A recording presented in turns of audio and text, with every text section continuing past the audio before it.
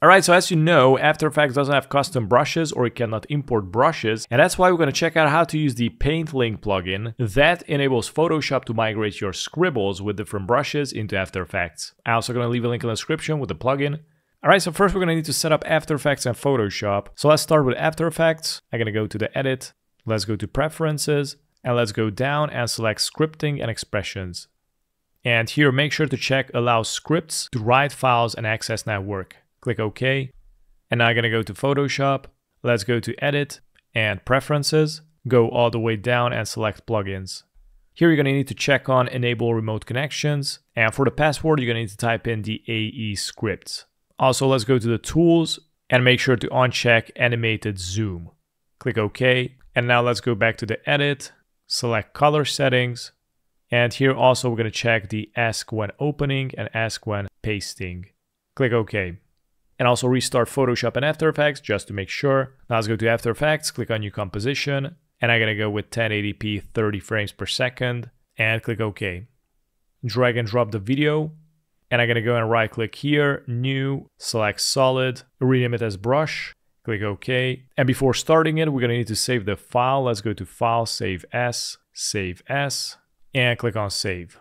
Now let's go to the Effect, go all the way down to the AE scripts, and select Paint Link. And I'm going to need to split the screen in half. I'm going to drag it up and I'm going to select Photoshop. Let's go back to the Paint Link. Make sure that you selected the title here, Paint Link. And now let's go and click on Add Update Keyframe. And take a look at that. It is going to import this one keyframe into Photoshop. You can see here we got a couple of layers going on, but we're going to stick to the first one. And all you need to do is select your brush and right click. For example, I'm going to go with this brush. And I can start painting. Now this should update automatically here in After Effects, but for me for some reason it's not doing it. And as you can see here, you also got the render update delay, it's 1 second, but for me somehow it takes quite a few seconds. But anyways, if you don't want to wait, for example, I'm gonna draw something more, all you need to do is just click again on Add Update Keyframe, it's gonna load and it's gonna import it. Alright, so from here I'm going to go back to Photoshop and let's go here to the plugins. And here we got the Paint Link and select Frame Control.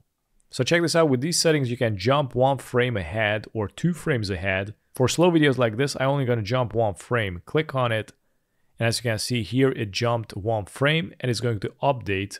And you also can see the onion skin layer, which is a little bit more transparent with orange. You also can set this up here at the near opacity. For example, I'm going to decrease it to 40%. And it's going to bring down the opacity. You also can change up the color, but I'm going to leave it as it is. And I can go and draw another frame. Let's go and click on jump 1 frame again. And if I go back here, I'm going to press the letter U, zoom out, and let's see what we got. You can see the first 2 keyframes, and I'm going to need to add 1 more at the 3rd keyframe. So let's go on and draw the 3rd one.